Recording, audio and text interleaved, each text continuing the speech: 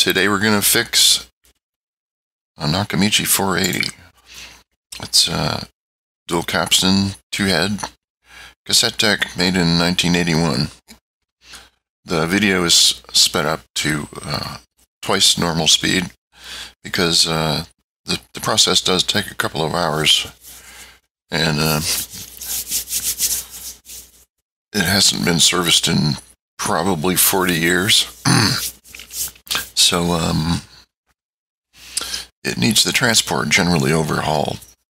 So we're going to remove the transport, replace all the belts, clean up all the old lubrication, re-oil, re-grease, and test it. See if it runs. I think it. I know it did, because I'm narrating the video after having serviced the deck. The first thing you want to do is get the transport out on the bench. Take the screws out, front panel, top cover, bottom cover, front panel, all gets removed. Be careful of the little stick going to the power switch. It's made of plastic, and it's 40 years old and can be cracked easily, so be careful of that. And here I am undoing that. You twist it 90 degrees to remove it from the front panel power button. Removing the front cover from the cassette well, and removing the front panel from the escutcheon.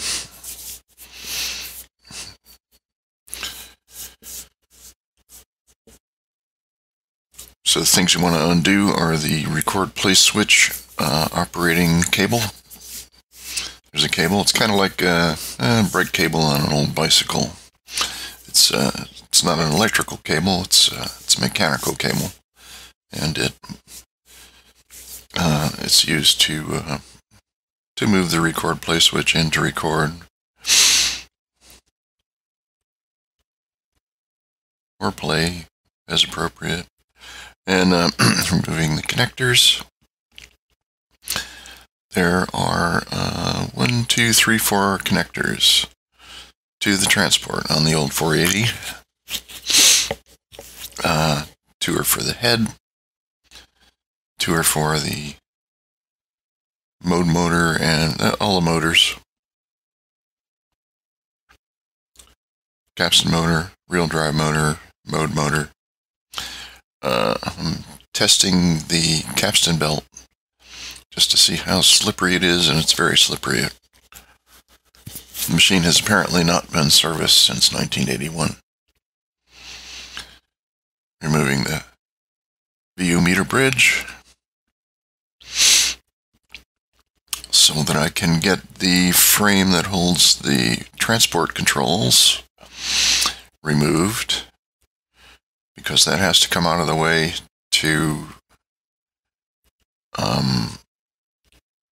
get the leads that go to the record play and erase heads. So I'm removing those leads. And at this point it's just 4 screws holding the transport in. You have to remove the headphone jack so you can get to the screw that's under it.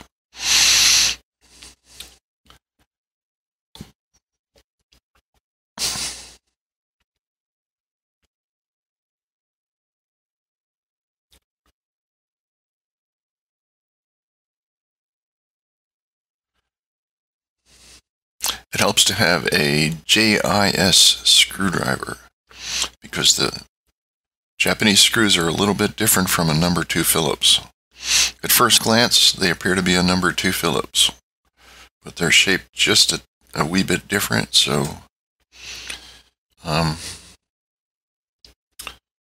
so it helps to have a JIS type of X screwdriver to match those screws. It works a little better.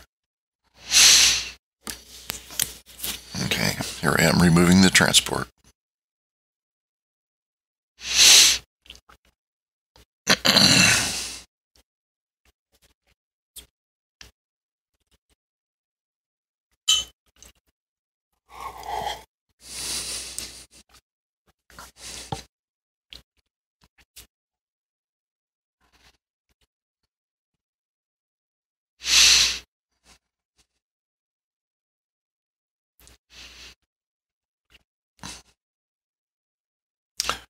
There it is. The transport is free now.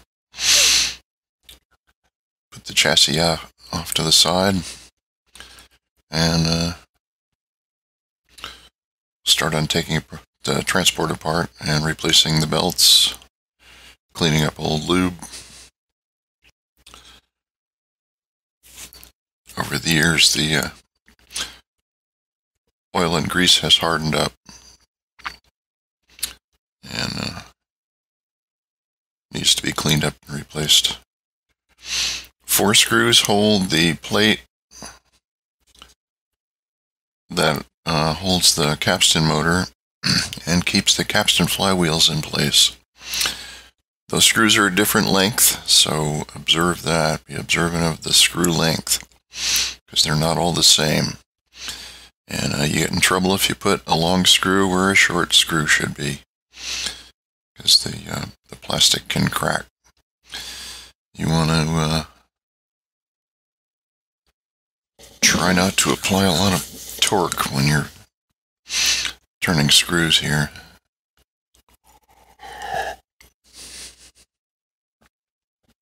Here the capstan is being removed. Take note of the spring on the capstan. Make sure you don't lose the spring.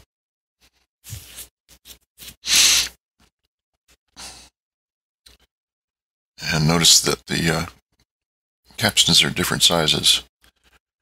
There are some springs, 3 springs, holding the transport together. I'm removing those now, using a little hook that I got from the Harbor Freight store.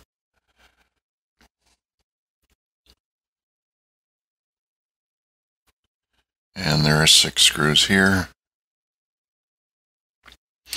that are a shorter length from the previous 4 that I removed. So make sure you don't mix up the screws.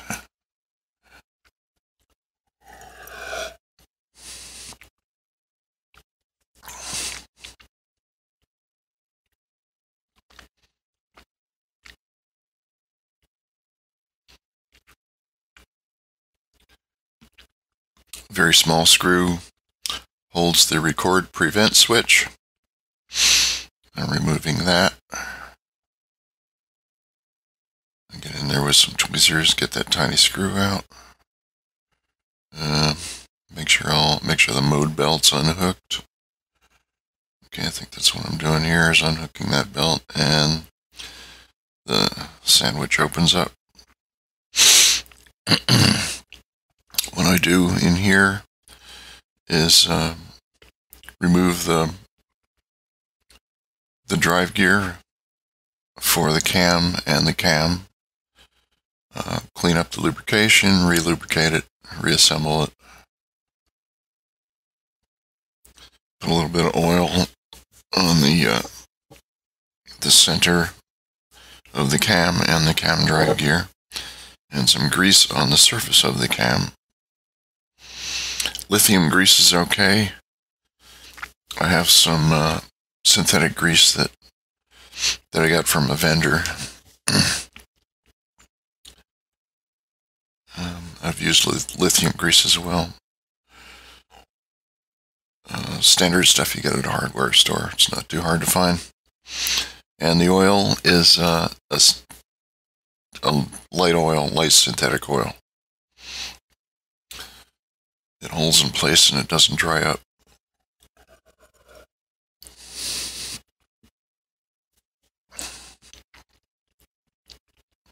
I'm undoing the small circlips that hold the cam drive gear and the cam. They're very small and they tend to fly, so be careful of that. Don't lose them.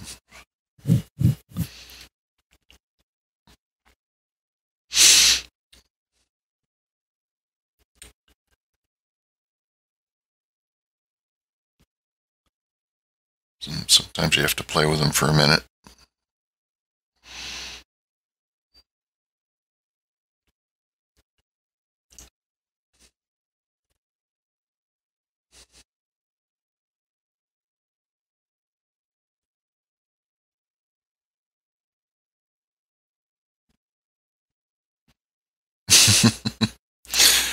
should probably edit out this part of the video, but I'm not a very good video editor.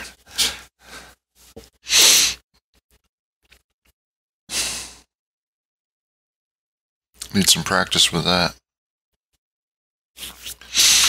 It's cold here in Tennessee. I got a sniffle. Okay, so the cam comes out. Can of oil reappears here, and we oil the center pin holding those two gears. And put those guys back together.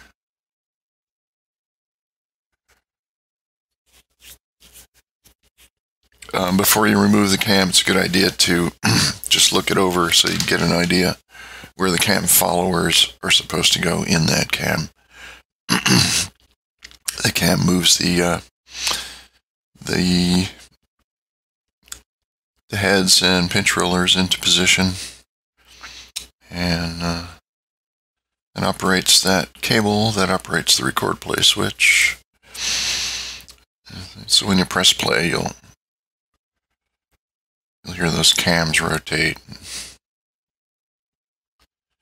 and single move.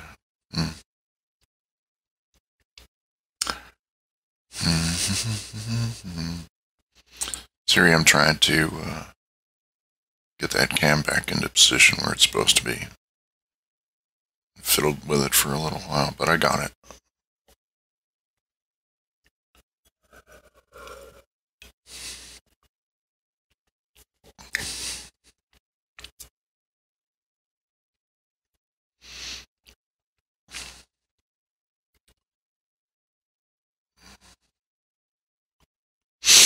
The next stage is to re-lubricate the take-up and supply spindles and replace the rubber tire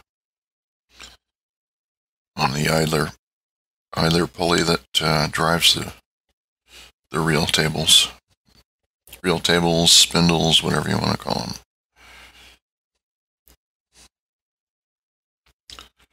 Okay, so cam drive gear, it's all going back into place. And I put a new, I'll need to replace the belt that drives the cam gear. They call it a mode belt. It goes between the mode motor and the cam.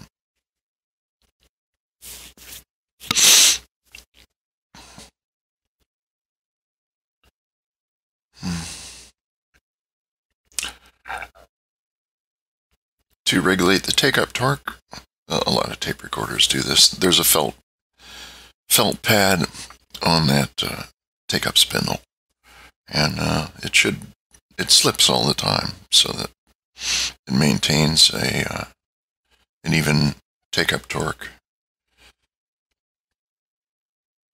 When you take off the supply and take-up spindles, keep track of which is which, because even though they look the same, they may be set for different torque specifications. There's a small back tension brake under the supply spindle, and you can hook it in place, I noticed. I'll hold it up and show you here at some point.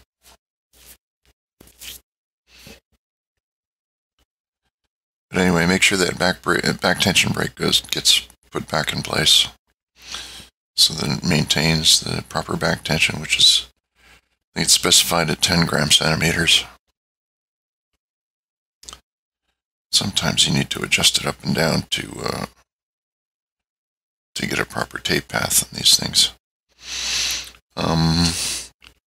The little circlip on the little circlip came loose and I lost it, but I found it later, so that's why I turned off the camera. Okay, end of part 1.